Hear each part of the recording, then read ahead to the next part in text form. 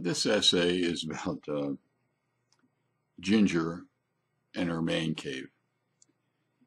Um, and I know that this sounds like an anomaly, a female puppy in her man cave. But that's the reason for this essay.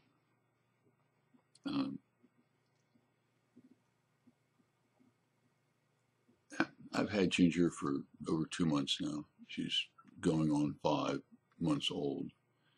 And she is treated like a queen.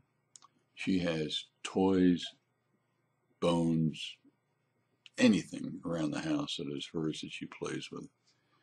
We go for walks all the time.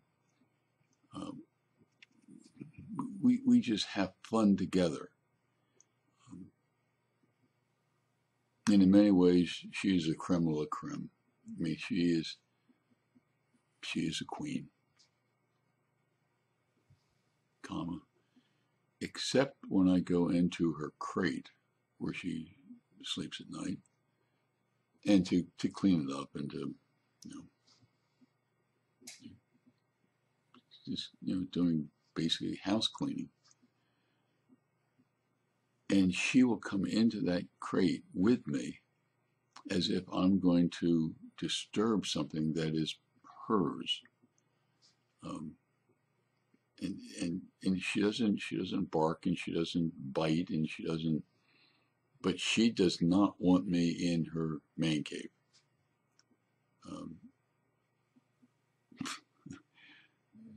She views me as persona non grata in that one single area, 12 square feet, and she has the entire run of the entire house and the neighborhood. But I go into her man cave, and it really rattles her. And so this essay is about the discussion that Ginger and I had about her man cave. Thank you for watching and listening to this video and reading this essay. In the meantime, you take care.